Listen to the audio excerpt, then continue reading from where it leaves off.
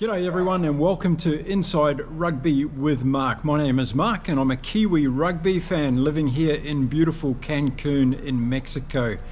And in today's video I'm going to be looking at the round 3 game of the Six Nations competition this year that took place in Lille in France over the weekend, and that was between the home country France and the visitors Italy.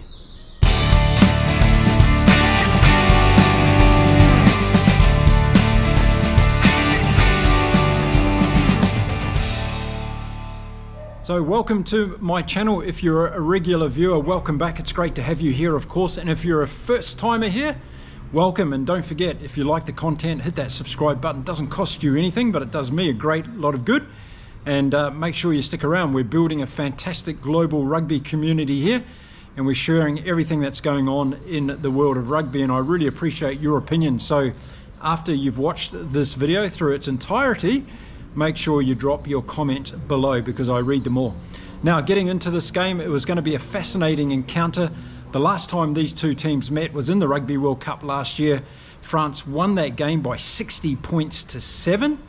And we're all wondering what was going to happen this year because both teams haven't been playing that well in the Six Nations. Of course, Italy under their new head coach, Gonzalo Quesada, looking at creating a new era for Italian rugby after Kieran Crowley was given the sack after the Rugby World Cup.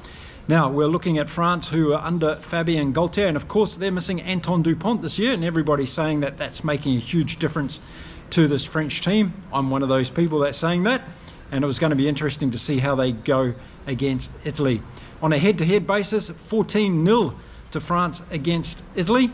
And Italy were trying to get something from this game after their performance against Ireland, which was 36 points to 0 in their last outing in Dublin.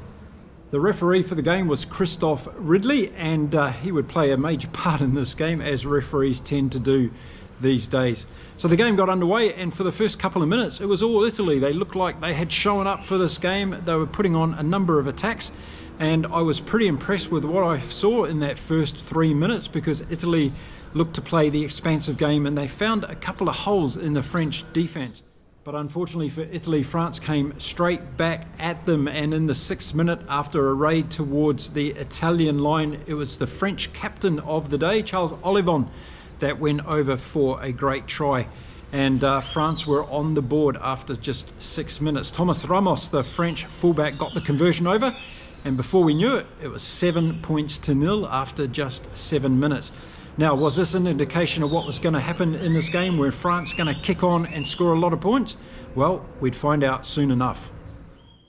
Over the next couple of minutes of the game, it was all France again, and they got a fantastic 60-metre break in the 11th minute of the game that took them down very close to the Italian line. They were unlucky not to score on that occasion.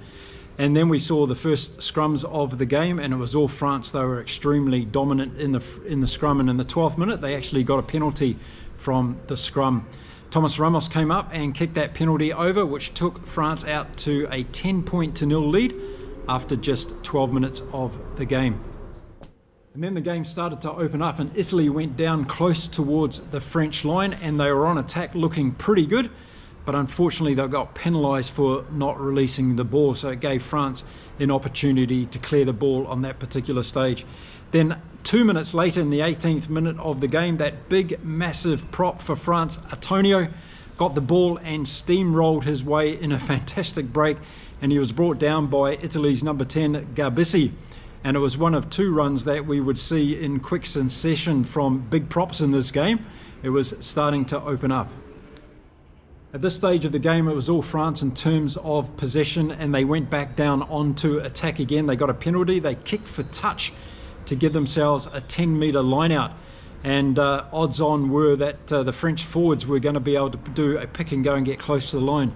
But as we started to see from France, they really weren't executing their ball skills very well, and the ball was eventually turned over, and Italy were able to clear the ball from their line.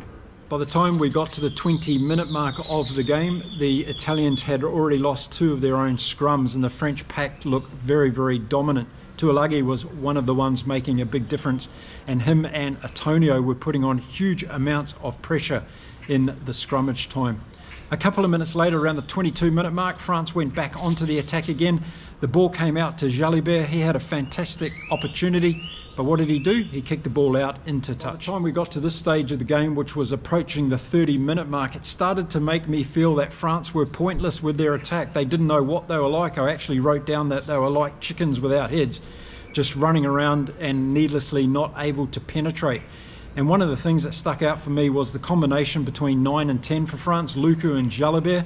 Lucu, for me, has a very poor passing technique. He delays the pass, gives the defence that extra split second they need to get up into the faces of the inside backs. And Jalibert in the last couple of games has just looked out of place for France. I do rate this guy. I think he's a talented footballer, but we haven't seen it, and maybe it's because he hasn't got Antoine Dupont inside him. That may be a factor that's happening to Jalibert, but he started off this game pretty poorly. He made a couple of bad decisions, and as I just mentioned, he kicked the ball out on the full while France were on the attack, and the ball should have gone through hand and given their outside backs a greater opportunity to score. I made a note about Jalibert actually up until that 30-minute mark. He'd actually cost France 3 potential tries from poor decisions that he had made. That's a lot of points to leave on the table, and you can see why this French team is not as calculating as they were at the Rugby World Cup last year. A lot of people have been making comments on my videos about that's something that's missing from France this year. They just don't seem to be the team that they were last year, and I can't disagree with that at all. 32nd minute of the game, the Italians won a scrum penalty, their first in this match, and there was a lot of high fives from the Italian pack on that one. But then we saw another French opportunity in the 34th minute. The ball came out to Damien Penaud on the right wing. He wanted to do a chip over the top, regain the ball and score a try, which he seems to do as easy as he does when he's having breakfast. But on this occasion, he just kicked the ball out on the full, and the whole opportunity went missing for France. And that was just another example of what's happening to this French team at the moment. Their execution on things that they were doing quite well last year, it's just not happening for them in the Six Nations competition. By the time we got to the 38th minute mark of the first half, France had got 81% of the possession, but they were only ahead by 10 points to nil on the scoreboard. And I'm sure Fabien Galtier was looking forward to his halftime chat with the guys to say, guys, you've got to be more precise in this game. You've got to go in there and execute these opportunities, because they just weren't doing it. A minute or so later, Jalibert actually left the field injured, and Mofana came on to replace him. I thought that was a good thing for France, because Jalibert was having a shocking game and they needed somebody to do something a little bit different in that 10 position. And then in the last couple of minutes of the first half, it was all Italy. They got on to attack through a penalty kick. Then they started putting phase after phase together, attacking the French line, and they looked very, very good indeed. Two things then ended up happening. Italy got a penalty, and Paige Riello, their halfback, was able to slot that over to make the score 10-3.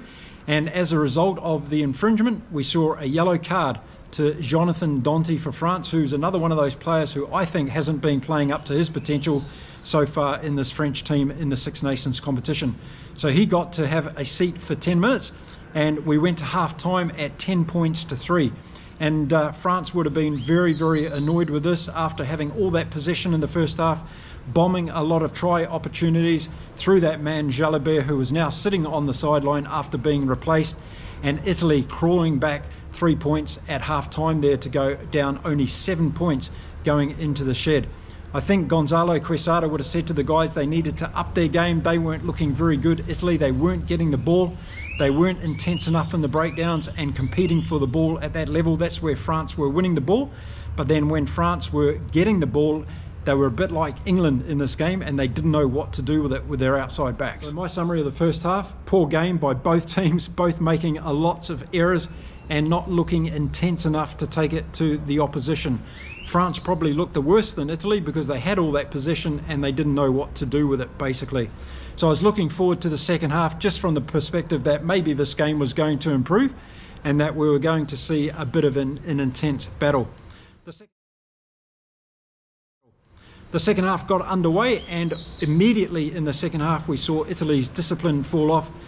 Ruza, their lock, made an idiotic mistake by coming through the maul, putting his hands on the ball. He knew he was offside, and there was a penalty immediately to the French team. So in the 43rd minute, Thomas Ramos got another penalty, France went ahead by 13 points to 3 with just 36 minutes of the game to go. Then in the 47th minute of the game, it was Italy going on to a rear attacking opportunity, and Caputo put a great kick through.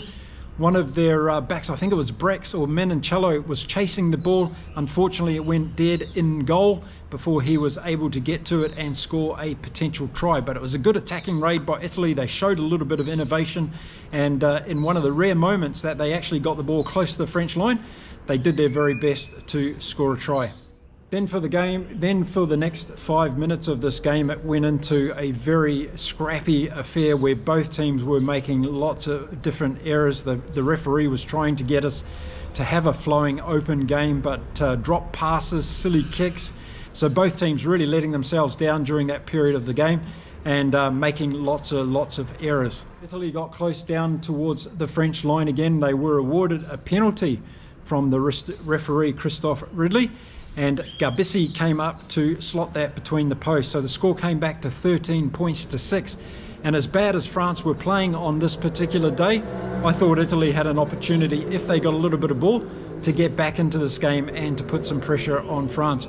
So we had 20 minutes left in the game, 13 points to 6. Could Italy actually do it? Because that successful penalty attempt by Garbissi gave the Italians a little bit of self-belief, and for the next 5 minutes they went on to the attack and started putting more and more pressure onto France's defence, and we saw a lot of the defence opportunities start to creak open for Italy in the back end of this game. But then in the 69th minute we saw Italy going on to the attack again, phase after phase, and then we saw a wonderful try by Caputo, who got through the gap and scored the try. That got the score back to 13 points to 11 with a kick to come. Garbissi was actually successful, and we had a tied game, 13 points all, with 11 minutes left in this game. This was going to be a nail-biter right to the end. And you could see shots of Fabien Gaultier sitting in the French box, shaking his head, just not understanding what's going on with this French team. And if he doesn't know what's going on with this French team, then who does? They're definitely not playing very good rugby at the moment. But credit to Italy, they took their opportunity, they got on to attack down into the French 22, and they scored a great try to bring this game back to level with just 10 minutes, as I said, left in the game. We're seeing a lot of drama in this year's Six Nations competition. In the last 5 minutes of most games, there's always something going on that's either controversial or giving us a great thrill, and that was about to happen in this game. In the 76th minute, we saw France on attack again down into the Italian 22. They were putting a lot of pressure on Italy. I thought they were going to get over to score the match-winning try in this situation, but they didn't, and credit to Italy. They came up with some great defensive play. As the game ticked over the 80-minute mark, we saw Italy on attack down into the French territory. They were playing really well, putting a lot of pressure on France. France got penalised for not releasing the ball. There was a penalty kick within kicking range for Garbissi, and he was about to line the ball up with an opportunity to win this game for Italy, their first in the Six Nations competition this year, and their first opportunity to beat France in the Six Nations as well. Now we saw something fairly dramatic unfold as Garbissi was taking the kick. The ball fell off the tee. The clock for the penalty attempt kept ticking down. It looked like that some French players had charged the penalty opportunity. If that was the case, the law states that the penalty should be retaken and Italy would have been marched 10 metres closer to the goalpost. That didn't happen. Christophe Ridley let the thing play out. Garbissi quickly put the ball back on the tee, took a rushed kick at goal because he only had 8 seconds left on the clock by the time he placed the ball, and unfortunately the ball hit the right hand post and deflected off. France got the ball and cleared it away, and that was the end of the game. So a dramatic end to this particular game. Garbissi stood in the middle of the field with his head on his hands in disbelief that the ball had actually hit the goalpost. An opportunity for Italy got away on that occasion. Okay, looking for standout players in this particular game. From the French side, I thought Antonio had a pretty good game. Tuilagi did as well until he got replaced. I thought the French forwards went well for different periods of this game, but again, they got all that possession and the French backs weren't doing anything with it. Ramos, for me, was the standout within the French backline this weekend. He was good under the high ball, he was good with his kicking, but he didn't have any support from his other players. And after Dante went off, they looked really misplaced. Mofana didn't really inject himself into the game too much at all, and Jalabert and Luku were missing in action as far as quality goes in this particular game. For Italy, on their side, their defence was good. We saw Caputo do a couple of really good things and making a couple of breaks. We saw Ione again. I really like this guy. As I said, he's a bit like Duhan van der Merwe. He goes looking for the ball. He gets hungry. He's a good player for Italy. He's just not seeing enough ball, and that's because Italy are not getting enough possession. I've watched the Lock Russo over the last few games. He's done some stupid things. He has brain fades during games, costing Italy points. Again today, he cost Italy a penalty which led to points. He did it again in their last game against Ireland. He's got to get his discipline under control, or maybe Gonzalo Quesada needs to look at replacing him. He's just not showing the level of discipline required in this Italian team. They've got issues in the forwards. I thought the French forwards dominated them in this game, both in lineouts and in the scrum, so Italy have an issue there. And they also have an issue around the halfback position. I don't think Paige Riello or Varney are quick enough to really able to get the ball out. I've had problems with Gabissi in the past. He kicked well today. General play wasn't so good. I'm still not a fan of his, but I'll give him the benefit of the doubt, and let's see how he goes in the last two games for Italy. They missed Tommaso Allen. He needs to be back in this team. He's a big player for Italy, and let's hope he's there for their last two games. Overall, we didn't see too much from Brex or Menoncello in this game. They were fairly quiet. They are good players, but again, I think this came down to a lot of the fact that Italy were just not getting the ball. So let me know in the comments who you thought were standout players from both the French team and the Italian team in this game. I'd like to know what you thought. The final score in this game between France and Italy, played in Lille in the weekend, was 13 points all. And at the end of the game, I sat there and I just thought, well, that was a shocking game from both teams. There was a lot of errors. This French team had a lot of ball. They didn't know what to do with it. They don't seem to have anybody in their back line at the moment that's able to make some creative play. We did see a period of about 10 minutes towards the end of the game where Thomas Ramos made a couple of good runs. It was looking like he was putting his hand up and saying, okay guys, if you're not going to do it in the main back line, I'm going to come in from fullback and do a couple of runs. He did a couple of good interjections, but it didn't lead to any additional points for France. Outside of that, we didn't see anything from these French backs. Dante's yellow card got upgraded to a red card, so France were down to 14 men in the end. It didn't seem to make any difference in terms of the amount of possession they were getting in the game. I think Gonzalo Quesada also would have been really disappointed with Italy. Not only didn't they win the game in the end when they had the opportunity, but based on some of their defensive work that they were doing against this French team, it didn't convert into possession enough for them to move forward and score points against France. One thing I will say about Italy, when they did get the opportunity to get down into the French 22, they did score a couple of points, and that was rewarding for them, I guess. But at the end of the day, this was two very poor teams of playing rugby in this particular game, I thought. And when you compare the level of play to what we're seeing from Ireland at the moment, there's a huge gap in the intensity and the precision of these other teams versus what Ireland's being able to produce week in, week out. There's a lot of people that are calling for Fabien Galtier to resign as the head coach of France. You'll remember that he took over the coaching role in 2020. He's lost 5 games, or France has lost 5 games since he's been in charge head coach. 2 of those leading up to the Rugby World Cup.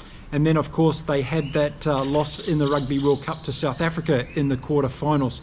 Since then, they've lost to Ireland in this year's Six Nations, and now they've had a draw against Italy. So that's Fabien Galtier's track record. So let me know in the comments if you think France need to sack Galtier. The chairman of France Rugby has come out in the last couple of days and said that Galtier is not going to be fired, that his tenure through 2027 is assured, and he just needs some time to rebuild this French team. Now, we've got to remember there's a lot of players that went to the Rugby World Cup still in this team, so it's not a case, in my eyes, of rebuilding this French team.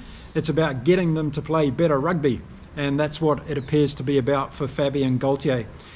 Gonzalo Quesada, he's on a bit of a mission with Italy, isn't he? He's had a little bit of misfortune in this Six Nations competition. That game against England was a lot closer than what some people have said. They got absolutely thrashed by Ireland, but that's no mean feat in these days because Ireland's beating everybody like that. And this game against France, well, they had an opportunity in that last minute to win this particular game, and they could have come away with a very courageous win. So it's going to be interesting to see what Italian team turns up next time in their remaining 2 games. So as I said, Jonathan Dante's got a red card from this game. He's going to miss the rest of the Six Nations, so France are going to be made to make a change at number 12. And it's going to be interesting to see what they do there. Maybe they'll bring Mo Fana into that backline. But again, I'm super unimpressed with the French backline. Luku and Jalabert are not doing the game for me at the moment. They need Biarri on the wing as well. He's a game changer. We've already seen that in the Six Nations, and we'll have to see what team they roll out in 2 weeks' time. Italy have got Wales and Scotland to go in this year's competition. Going to be very interesting to see what happens there with both Wales and Scotland wanting to win their last 2 games. I think this Italian team might be ready to create an upset. Let me know what you think in the comments. Looking forward to all your thoughts around this game between France and Italy. It was a nail biter in the end.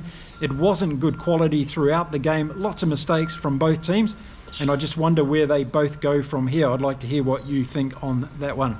Okay, I'm going to be back again soon with some more content here on Inside Rugby. Don't forget, if you like this video and you want to follow along the journey, the best way to do it is hit that subscribe button, give this video a bit of a thumbs up, and I'll be back again really soon as we get ready in 2 weeks' time for the last 2 rounds of the Six Nations competition. But there's plenty more rugby coming here on Inside Rugby. Going to be looking at the Super Rugby Pacific competition and a lot of other things that are going on in World Rugby, so make sure you don't miss any of that. It's time for me to say adios from beautiful Mexico. I'll see you all again soon. Until then, bye for now.